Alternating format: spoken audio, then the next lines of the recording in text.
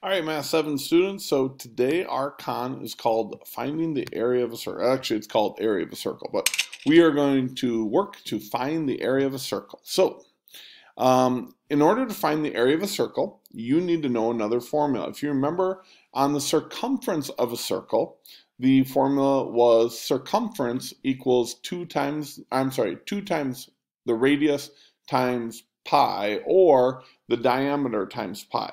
Okay, and you got to know that formula, just like you have to know the one today. So please write this down in your notes if you need to, so you can remember this. It'll be useful for you on quizzes, on tests moving forward, and on the assignments.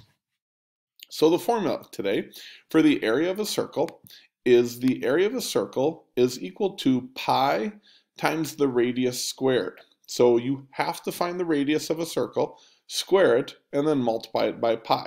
So let's put that into action. We'll do this problem.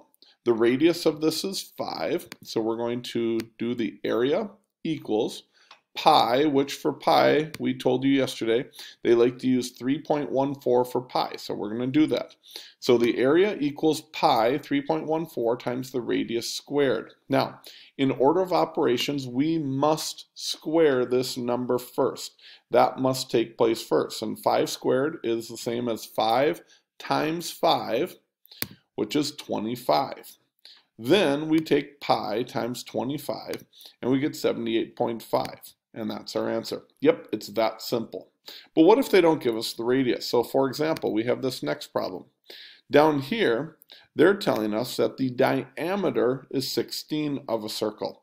Well, we know that if the diameter is equal to 16, then the radius would equal 8. You just take half of the diameter.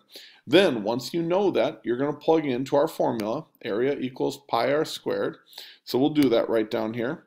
We will say the area equals pi times the radius of 8 squared.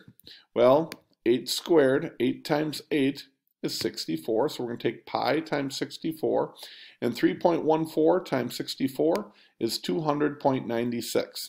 So as soon as you know that formula, you've got that formula memorized, and you get everything down into radius form, finding the area of a circle is actually quite simple. Have a great day, guys. Bye-bye.